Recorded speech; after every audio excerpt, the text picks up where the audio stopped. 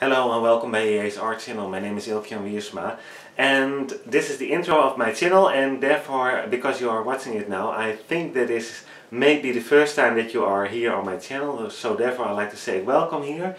And I hope you like it on this, my channel, and you may expect some different tutorials about different mediums, and I like to paint and draw animals and also portraits of people, so you may expect here on my channel.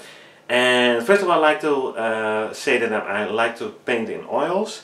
And most of the times basically every time I like to layer in oils. So I will talk about much about how I layer, which mediums and which paints I like to use and all that sort of things. So that you may expect about in oil paints. And I also like to paint in acrylic paints.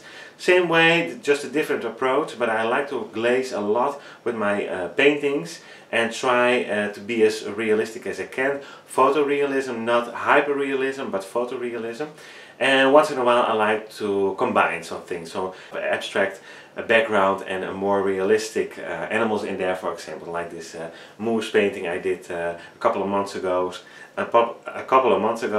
And with my acrylic paints I like to use the airbrush. I have two airbrushes that I like to use. So you will see me do most of the times the backgrounds from the paintings and the out of focus. This is a quite dark background, but I also have light backgrounds where I have a lot more airbrushing on there. So I will give some tips and tricks about the airbrush. And I like to use my oils over my acrylic paint, so therefore I can also use the airbrush for the backgrounds and come over with my oil paints. So those mediums I combine quite a lot, and I like to use my pastels, my pastel pencils, my pastel sticks, and recently I got the full set of the pan pastels, who are also great, so I make some tutorials about those mediums. And I like the inktense. I didn't have do much tutorials about the inktense yet, but I like to use them, so once in a while I will make also some tutorials in inktense. And I will start using watercolors, because recently I gave a gift, because I was one of the people who were in a art contest, and I won a watercolor set, so I like to use those.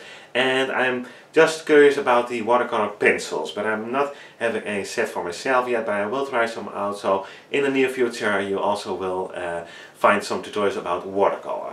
So that's basically it. So if you like that, if you like my tutorials, please subscribe to my channel, and if you have any questions, please leave them in the videos in the comment section below, and I will try to come back to those questions as soon as I can. For now, thank you for watching, and I hope to see you at my tutorials. Bye bye!